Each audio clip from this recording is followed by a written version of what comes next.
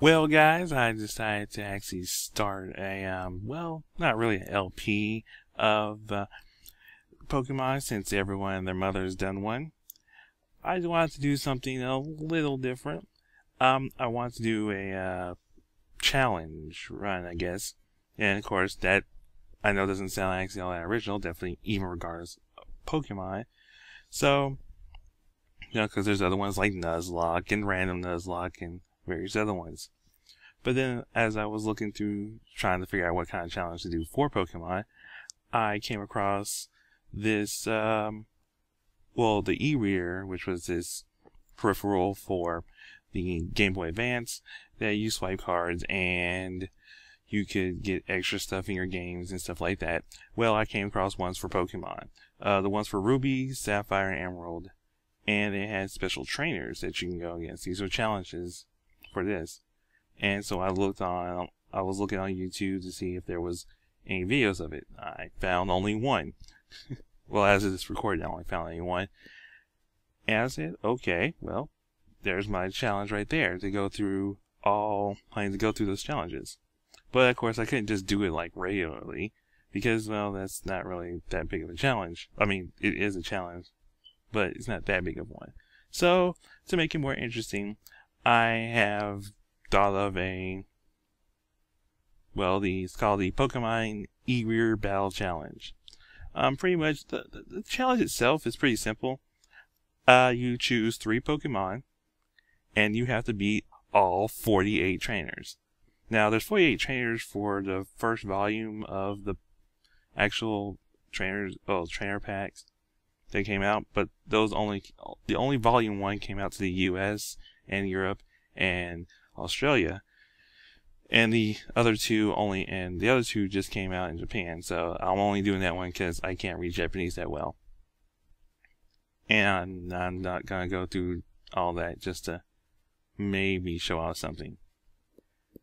And another part of the challenge, as well as is only using 3 Pokemon, is also the maximum level of the Pokemon that you have cannot exceed the average level of the Pokemon that the trainer has. So, like, the first set of challenges isn't so bad because everyone's all the same level. But as you go up and fight different ones, well, actually it's more the ones in the middle. The majority in the middle, since you're most likely going to be, like, some are going to be a couple levels higher than you, some are going to be a couple levels lower. So it shouldn't be too bad. I mean, I haven't actually 100% gone through this challenge already. I'm just making it up for you guys to maybe you want to do it yourselves. Any item arrangements that the opponent has, you get too, because might as well, right? So if they all have focus bands or whatever held items, you get that. You're allowed to have that too. Hey, good for the geese, good for the gander. Now, I'm doing something a little special on mine. You can do this too, but this is kind of more of a added difficulty. The Pokemon that I'm using cannot have, as of this particular generation, which is for Ruby, Sapphire, and Emerald is Generation 3, have no evolutions. That means ones that do not evolve.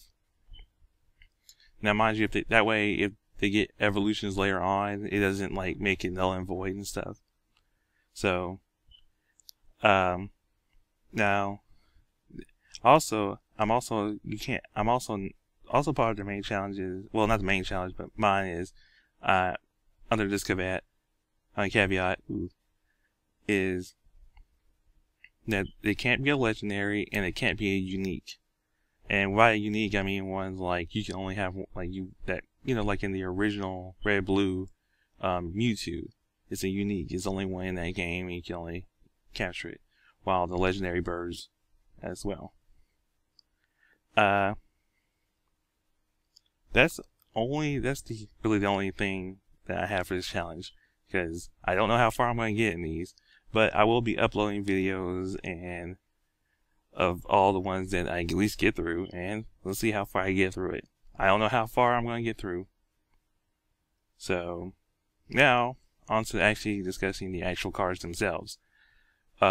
Each trainer is ranked from rank from copper, bronze, silver, and gold.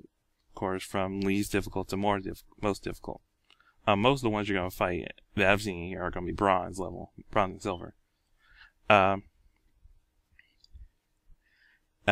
These are, well, you'll see in the video, you have to link up your Game Boy Advance copy to your e-reader copy and transfer it and all this other stuff.